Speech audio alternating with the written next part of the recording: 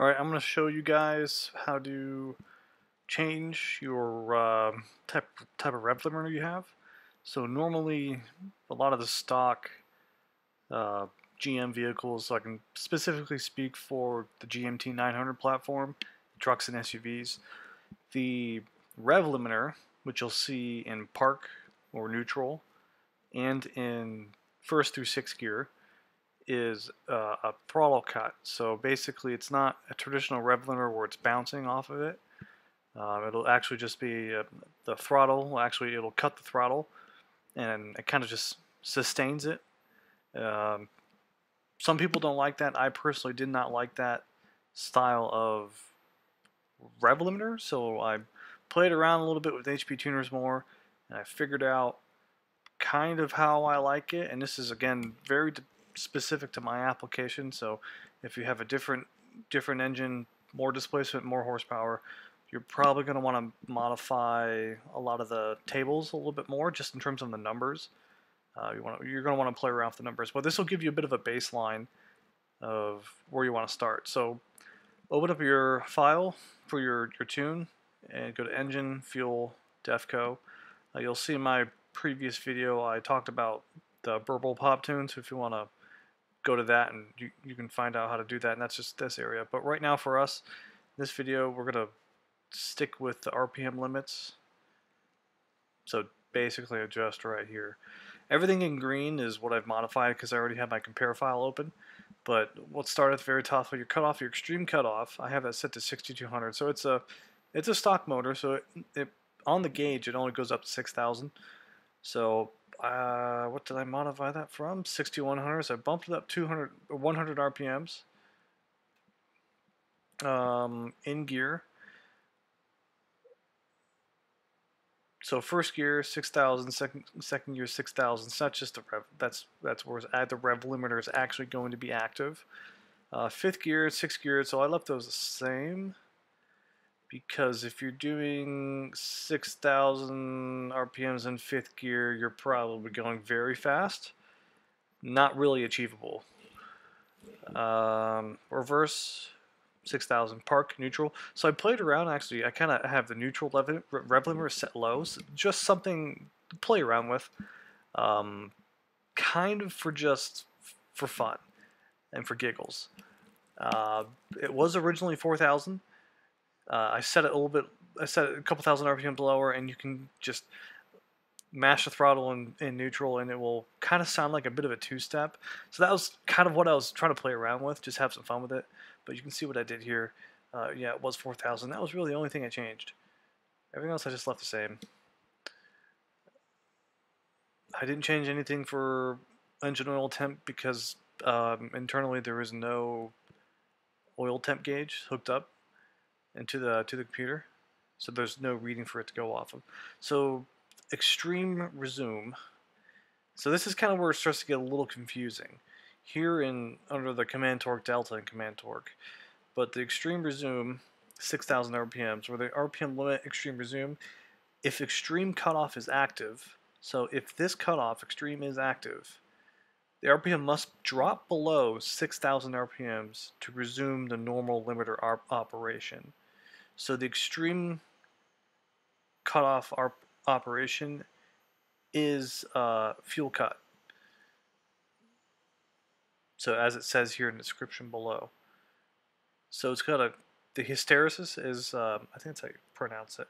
Hysteresis? God, I could be totally butchering it, but whatever. Basically, fuel will resume when the RPM drops below the cutoff RPM by this amount. So it's got to drop to 6,000 and then extra 150. You can kind of play around with these numbers. I would leave the extreme resume probably at your normal red line, and then you can play around with the hysteresis a little bit more. Cold engine modifiers didn't leave it, left it stock. That's exactly the same because you don't really want to be revving your engine to the rim on a cold engine. Spark control methods. So normally stock, this is enabled. So the throttle cut is really what it has stock. So you want to turn that to disabled and then enable fuel cut and spark. So let's see what, yeah, so you can see on the original tune, these two were disabled, and then the throttle cut was enabled. switchover delay. Switchover delay is just how long this control method, the spark and fuel cut, will be active before it switches over to back to fuel cut. Or I'm sorry, back to throttle cut. So if you read the description below here, it'll go back to ETC. So it'll switch back over. So this is 5 seconds. It's maximum is 410 seconds. So you could set this at the maximum, but I have it set for 5 seconds. I usually never have a problem with it switching over on me because I'm not on the rev limiter for more than 5 seconds anyways. But I just left it the same. You can totally increase or decrease that time. Acceleration based, left it the same. So this is the real confusing part. So command torque delta and command torque. These are the two tables that you're really going to want to mess with most. Both units are in foot-pounds, but starting with command torque delta, so that is, it's kind of, there's really no good explanation out there. So I kind of found a way to explain it to myself that made sense.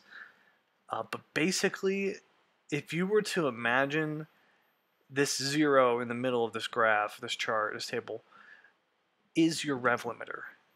So you're, let's say this 0 is at 6,000. So now you're 6,100, 6,200, 300, 400, 500. So you're going that RPM above it or this RPM below it. This is the way it made sense in my mind that I was able to figure it out. Now, this could totally not be the right explanation, but this is kind of how I figured it out. I maxed it out. Well, I didn't max it out. You can put the torque at maximum of what 65,000. Well, my engine right now is a 5.3. It's not making more than 400 foot-pounds, not realistically. But if the engine is 100 RPMs over the rev limiter, it will decrease the torque by 400. If it's below that, it'll increase it. So it's kind of going to bounce like a traditional rev limiter. It's going to bounce a little bit more. So if you look at what it was originally, this is more interpolated, so it's going to be way smoother. And you can see the neutral one where I have that lower rev limiter. That's really the only one that's different. So I had to kind of decrease that because the RPMs are lower and the engine's not producing that much torque. And I did the same thing for park because the RPM's at 4,000. So I can demonstrate what that sounds like in a later video. But for first through 6, this is what I found given the amount of horsepower my engine was making and torque. This is what worked best.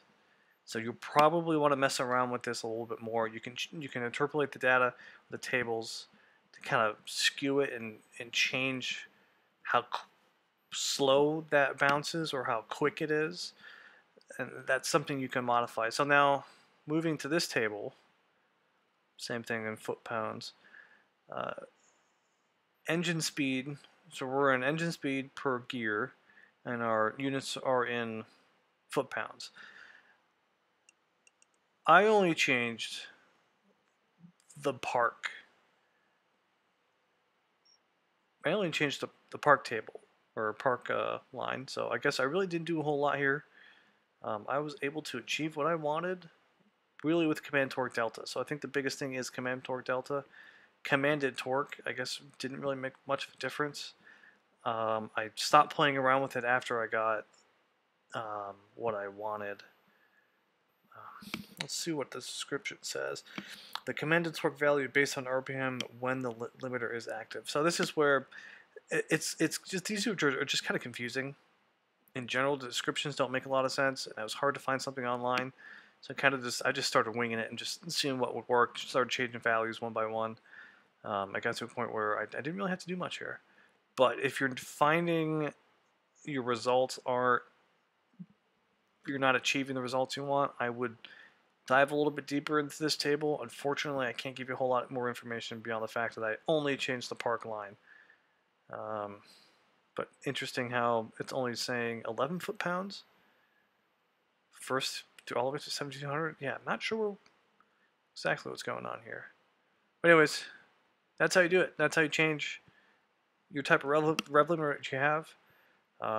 If you don't like that stupid throttle cut, or if you don't like the park rev limiter you have that's stuck at 4,000, if you want to change that and just peg it up to the moon, by all means, send it. But yeah, thanks for watching.